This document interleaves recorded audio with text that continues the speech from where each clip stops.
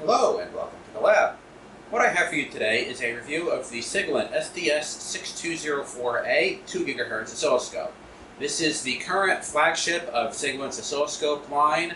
It's been out for about 2 years now, I believe, and they sent this one to me as a development unit for a glscopeclient. As it turns out, I was able to get the driver written pretty quickly, and I have the demo for another week and a half or so.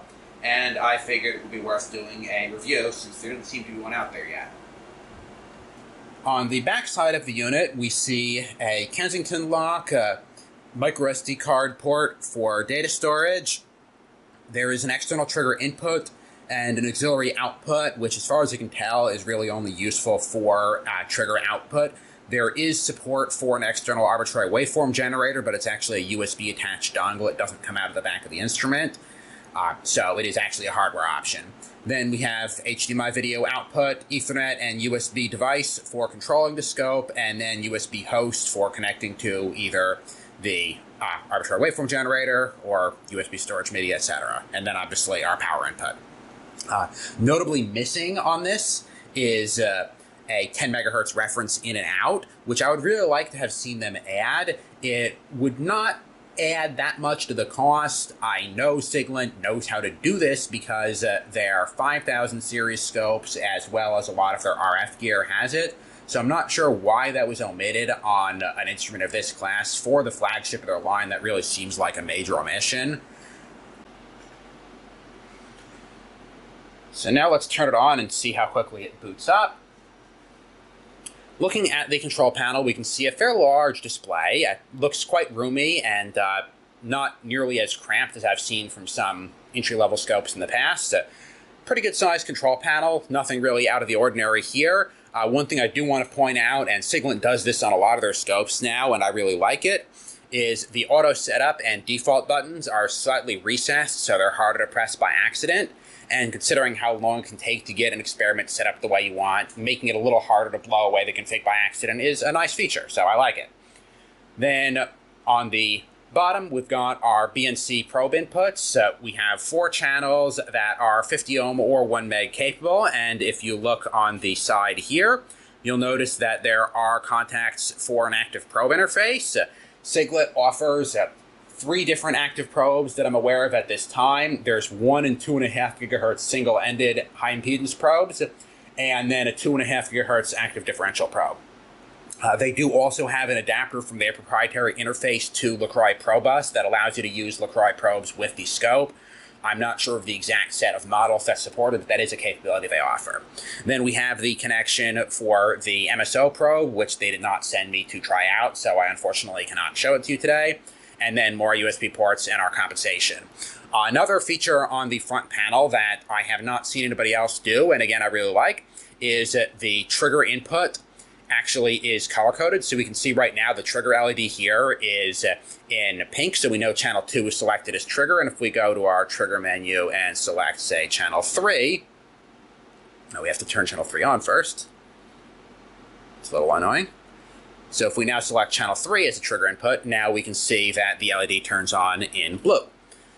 So it's a nice handy way of knowing what trigger is selected. And again, little things like that I haven't seen from other scope vendors. So for our first experiment, we have a Leo Bodner BNC pulse generator connected to channel 1. This is spec'd at a 40 picosecond rise time. I've characterized this particular unit, and it's actually a little bit less than that. And so whatever rise time we measure out of this is going to be essentially the performance of the instrument. The data sheet is quoting 230 picosecond nominal rise time, so let's see how close we can get. We're going to zoom in a little bit more. We see still nice square rising edges at, now we're down to 1 nanosecond per division. And we are now running at 10 gigasamples per second. And this is, you'll notice it says ESR there. This is apparently an equivalent sampling rate. It looks like they're doing some sort of interpolation, maybe in FPGA. The datasheet is a little scarce on details, but as far as I can tell, the hardware A to D converter is actually only running at 5 gigasamples per second, and then the 10 is just upsampling either in software or FPGA. So if we turn our measurements on, you can see I've already loaded the configurations for measuring rise time, and we're at about 254 picoseconds, which is slightly slower than what the datasheet is spec'd at, but not by too much. So that's pretty close to what we expected to see. One thing you'll notice if we look at the measurement menu here is that we have specs. We have measurements for rise time, fall time, 10 to 90 rise, 10 to 90 fall. I do not see 20 to 80%, which is a fairly common measurement that a lot of instruments have. So that would be nice to add. And again, I'm sure Siglent could add this in a future firmware. It wouldn't take them that long to write the code. So that'll be nice for them to add. So for our next experiment, we have a pseudo-random bit sequence generated by a little test board that I made with a TI retimer chip. And this puts out a differential PRBS. We can adjust the data rate. So now we're looking at 1.25 gigabits per second. We can bump that up to 2.5 or 5 or 10.3 into 5. And now we're just seeing garbage. So let's go back to 1.25. We can also adjust the amplitude. We can change the pattern, PRBS 9, PRBS 31, and we can add more emphasis. So if we want to see a little bit more emphasis, we can turn that up. Now we're at 3 dB. 6 dB, and 12 dB of emphasis. All right, so now we'll go back to default, no emphasis. Just up in here. Okay. Well, that was unexpected. It looks like the scope does occasional recalibrations and will just stop displaying stuff during that time. Was not expecting that. All right, so let's zoom out a little bit more. Now we're at 500K points at 10 gigasamples per second. And one of the nice features that Siglent has put in the 6000 series is they've actually got some serial data characterization software options. This is a fully loaded demo, so we can try that out.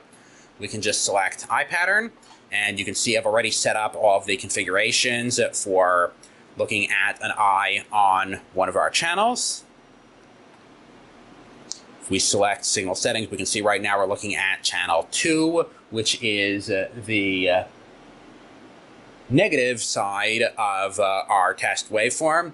And one of the complaints that I have with this feature is that it only appears to allow you to select a single channel as an input. So we can see it lets us choose channel 2 or 3 of our differential signal. There does not seem to be any way to actually plot the eye of a differential signal. And with a scope in the 2 gigahertz bandwidth class, a lot of the signals you'd want to be looking at are differential. So not having the ability to plot an eye of a differential signal is really something that I would have expected for an instrument in this class. So again, hopefully that's something they can add on a future firmware. And we can see if we scroll through our options here, there's an option for clock recovery at either a fixed rate or a PLL. There does not seem to be an option to use an external reference, so you can't use it with something like HDMI or something where you've got a reference clock and then a bit clock at a multiple of that. And then we've got our measurements are on already. We can see our eye width, height, 0 and 1 level, eye crossing point, and it looks like this is a total jitter measurement. So we can now exit out of the eye pattern mode and go back to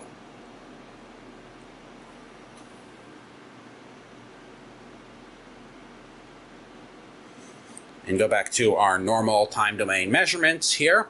And now let's look at the jitter feature. We can select jitter analysis.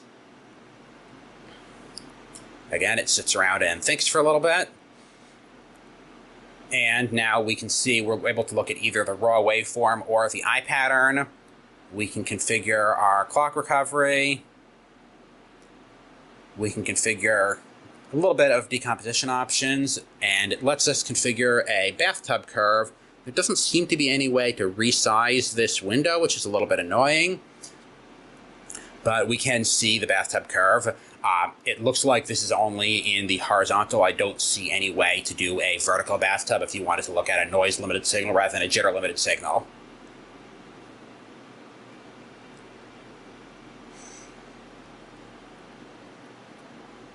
And we can then turn on decomposition. Are there any other options for measurements under here?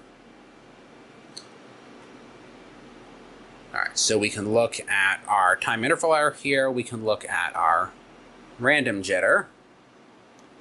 Doesn't seem we can look at both of them at once.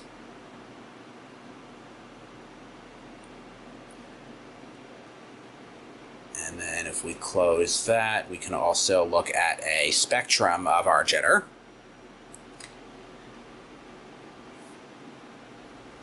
Is there a way to adjust that?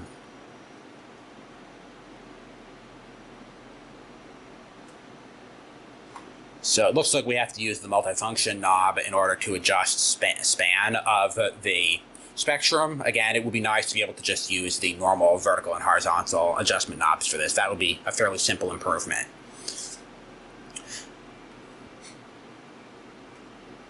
Overall, this is a pretty good entry to the high-speed signal characterization market.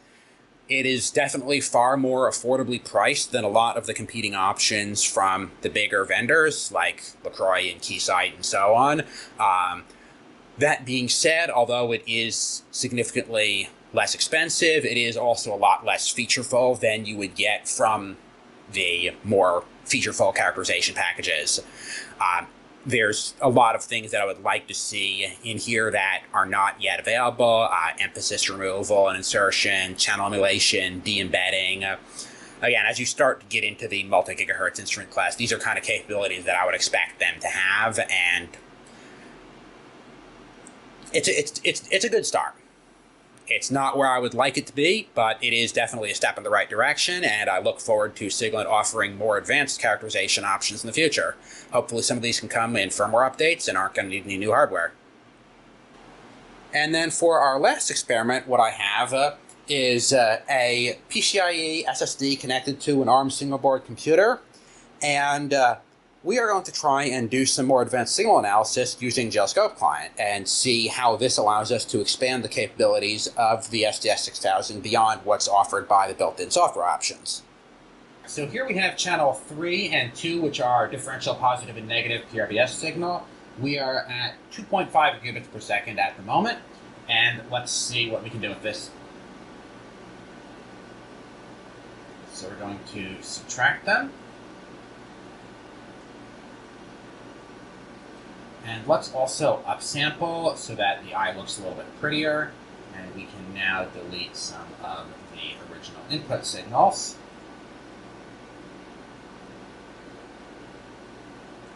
We don't need any more. That red's a little bit intense. Let's pick a different color.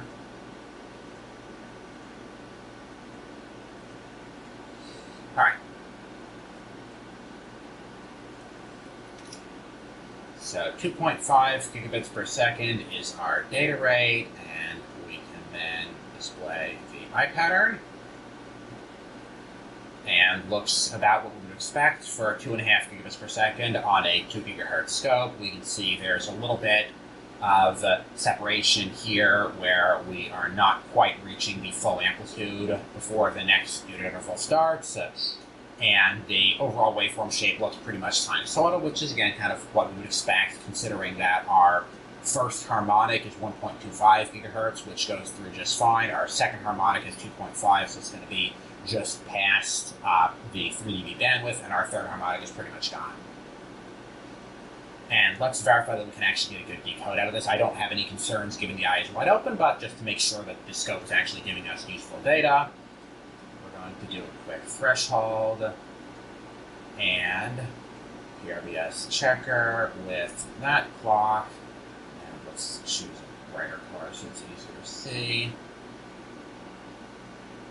Okay, so right now the PRBS checker is reporting a ton of errors because it is trying to check a PRBS 7 and our input is actually PRBS 9.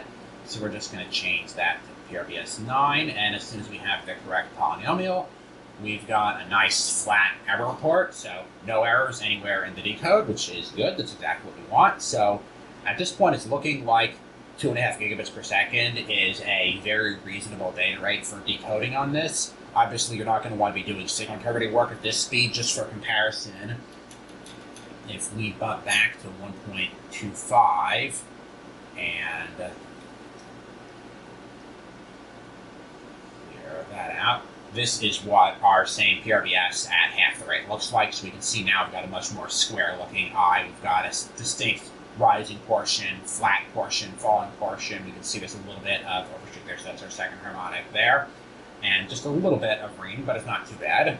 And so at this point, we're within the range of where it would be reasonable to be doing signal integrity work. Out to around 1.5 gigabits per second is probably reasonable. And then for protocol decoding, we should be able to use the scope out to about 2.5 gigabits per second. At that point, you've got 4 samples per unit interval, or 2 actual A to D samples because it's upsampling. And so that is going to be about your reasonable limit for protocol decoding, but still, for an instrument in this price class, being able to decode 2.5 gigabits per second is pretty decent. So let's look at something a little more interesting than a PRBS. Let's look at some actual waveform data with some actual content. So we're going to delete all of that now. You'll notice the frame rate is increasing significantly because we're pulling less channels from the instrument. Siglent's Skippy interface has historically been one of their weak points, especially when paired with glscopeclient or other PC-based tools. The update rate is not the greatest, and I really hope that they can improve this in future firmware. I've been pushing them to do this for a while, and they say they're working on it. So I am excited to see what they can come up with, because this is, again, honestly, the single biggest weak point. They're right at the edge of being fast enough to be comfortable to use, but it's still a little bit jerky, especially when you have a lot of channels enabled. And right now we're at 500,000 points memory, which isn't even all that deep. And so using deep memory on a lot of channels with glscopeclient and the SDS6000 is a little bit painful, especially if you're used to working with higher-end hardware. That being said, this is still the best performance that I've seen from a Siglent scope to date, and so I am definitely pleased they're making progress, and I look forward to seeing what they have coming next. All right, so right now we're looking at 2.5 gigabit per second PCIe Gen 2 coming in through one of my AKL PT5 passive probes through a fairly long cable. There is a bit of loss in this cable, so just to give the scope a fair shake, let's de-embed it. So we're going to say add, import touchstone, and that's going to be under the most recent production log, and this is cable number 4. And we're going to de-embed S21 from these S parameters. And next, we are probing PCIe transmit very close to the sock. And as a result, we're going to see a ton of overemphasis. If we just pause this for a second, you'll see on all the rising, we've got this huge overshoot. Probably got at least 3 dB of emphasis on here. So let's go and take that away before we do anything else. We are at 2.5 per second. Let's take off 3 dB of emphasis and see if we have a bit of a nicer looking eye now.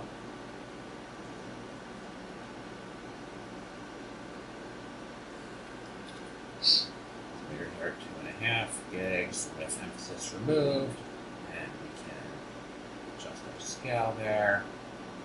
And eye pattern of that is looking nice and open, and let's just move this over there so it's a little bit more square.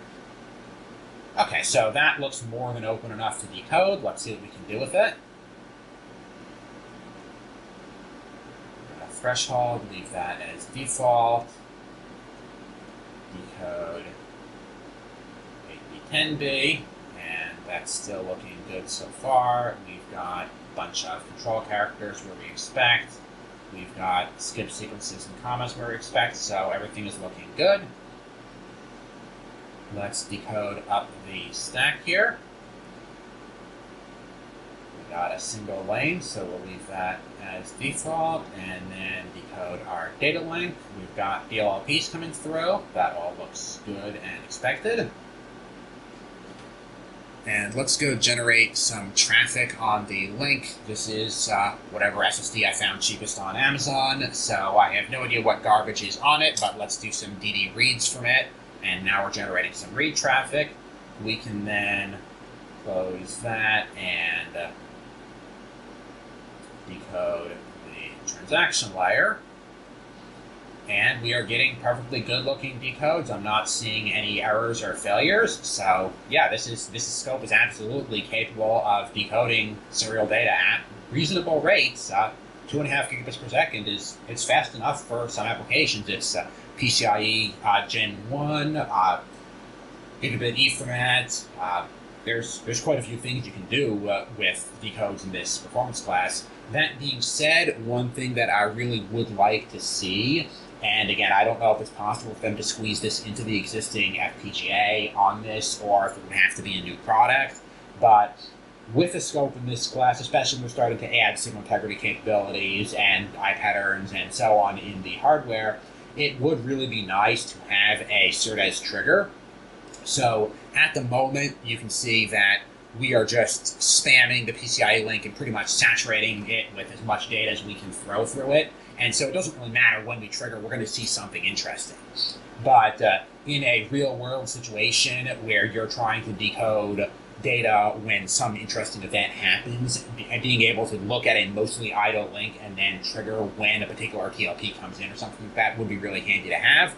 And again, sometimes you may be able to kind of fake this if you've got a GPIO on an FPGA, that whenever a certain command comes in, you could then go and trigger it. Or if you're debugging a PCIe implementation, if you could have your chip set a GPIO right before you send a TLP or something like that, then you don't actually need a hardware 8B10B trigger on the scope in order to be able to do it. But again, this is one of those things that, yes, it would be a fair bit of engineering work. It may or may not require hardware changes or even just a future generation of the product, but it would really greatly increase the usability for this kind of work.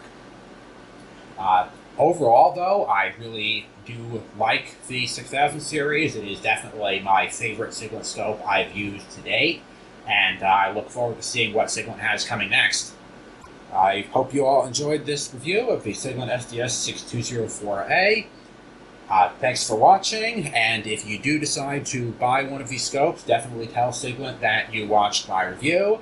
If you decide to use it with glscopeclient, again, definitely tell them that as well.